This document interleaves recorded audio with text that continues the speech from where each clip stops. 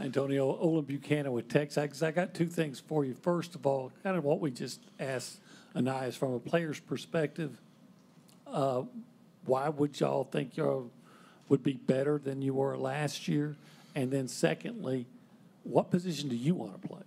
Because we hear you may be nickel, or maybe corner, maybe at safety. Where do you want to play? Kind of like what Anais just said. You know what I'm saying? We have a lot of good leaders this year. The team itself just feel like more of a brotherhood. And for myself, it really don't matter to me. Like, wherever coach want me to play, I'll play. But whichever position help my team win, that's what I'm here for. We'll go fourth row on the right. Antonio, David Union, Texags as well. Do you like the blend that you guys have of youth/veterans? You've got guys who've played a lot, but some who have been waiting their turn. Yes, sir. One, I feel like it helped build character. You know, you have a lot of guys that come from being top dog at their schools, come in and not playing right away. It helps build character, and also they get to learn from the veterans in front of them, as well as improve their game. So I feel like now it just built the hunger in them, and when they get the opportunity, which they get this year, they get to expose everything that, you know, just bring out all that frustration and just play their game. We'll go over there, third row to the left.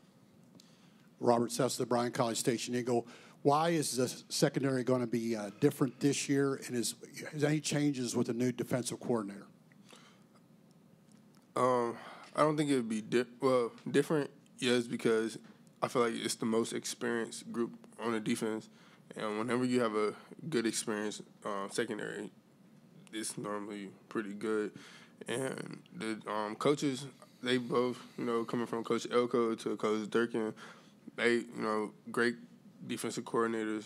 They just have their differences. We're just going to go here, the front row on the right. Cole Thompson, allaggies.com. Antonio, throughout your career, you've slowly developed into being a rotational player to a starter to a full-time starter to now you are the face of this new defense underneath DJ and one of the biggest polarizing names in the SEC. Does that make you hold yourself to a certain standard throughout practice, not just as a leadership, but also internally for your own personal goals? Not so much for my personal goals, more for my team, though. When you have younger guys and older guys looking at you for answers or just, like, for guidance, I feel like you have to hold yourself to a different standard. And, like I said, not for my personal, more for my team, though. I got to do what I got to do to help them either work harder or look at me and be like, okay, he's going 100%. Even if it's a walkthrough, then they have to go 100%. We go front row on the left. Antonio, Zach Taylor, WTAW. Speaking about some of those young guys, you were in their shoes not that long ago, and I know y'all had a lot of early enrollees from last spring, but here in the fall, what are some important things that they need to learn either today or just these first couple of weeks? What's the mentality? What's the kind of mindset they need to bring? I would say just being able to fight through adversity. During fall camp, it's a hard time. There's going to be some days where you don't feel like doing it or some days where your body don't feel good. And I feel like that helped us prepare for the season. When we going through this SEC road, there's going to be some games or some weeks where either you nicked and bruised or you might not be in a certain package this week due to personnel of another team, and just help you, like, mentally get prepared for the season. We'll go all the way to the back on the right, and then we'll go to Daryl. Antonio, Justin Woodard, KXTV here in College Station. Secondary-wise interceptions, can you speak about how big turnovers can be for you guys? You got your ball. I know Ole Miss game sticks out to me, jumped and knocked one down and should have had it. I'm sorry. But instead of getting your hands on them this year, bringing them down and changing the game with interception, can you speak on how big that would be for, you know, guys as secondary? Oh, yeah. I feel like that's just an emphasis that within the players on the defense, we harped on a lot, just being able to be more disruptive around the ball in general, if that's interceptions, forced fumbles. I feel like that's somewhere we kind of lacked that last year. but that's something that we're trying to improve this season for sure. We're going to stay in the back all the way to the left.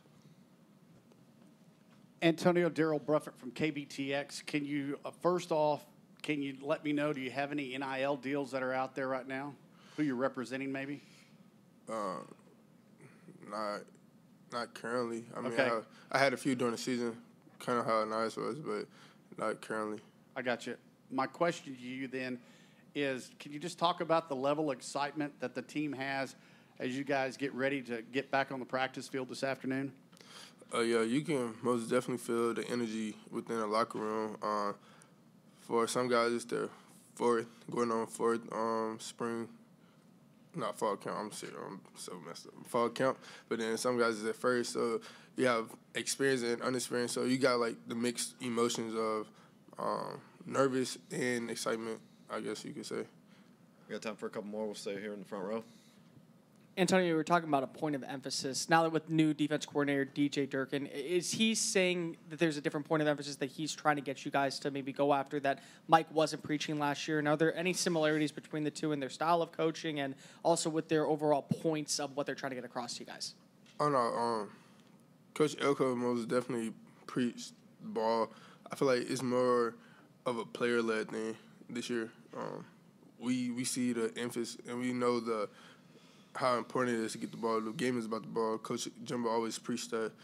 And last year when we had opportunities, some of them we made, but for the most, like some we didn't make. And I feel like we look over the season, we look at the film, and those times we didn't make the play kind of hunted us in the end. And we don't want that to happen again as players. So that's why we've been so hard on getting the ball. And Coach, like I said earlier, Coach Elko and Coach Durkin, great defensive coordinators, great guys. They just have their differences, and if you watch, you'll see the differences. It's nothing too crazy though. We'll go to the left, third row with Cease, and then we'll go to Daryl. What does Anais Smith mean or bring to this team? He's a leader. He's on offense. I feel like he's that guy where he'd be whoever he need to be. That's the best way I could put it. It just shows his versatility. Like if that's in a backfield, out wide, whatever you need him to do, he can do. Punt return, kickoff return. He's just a leader overall, and a lot of people look up to him because of how he play and just who he is as a person. We'll go to the back on the left. Antonio Anais talked about the fact that he was looking at this season as vengeance.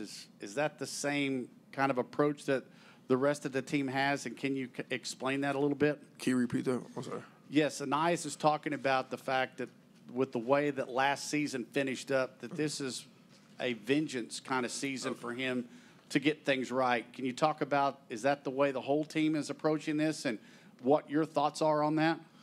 For sure. We didn't end the season how we wanted to.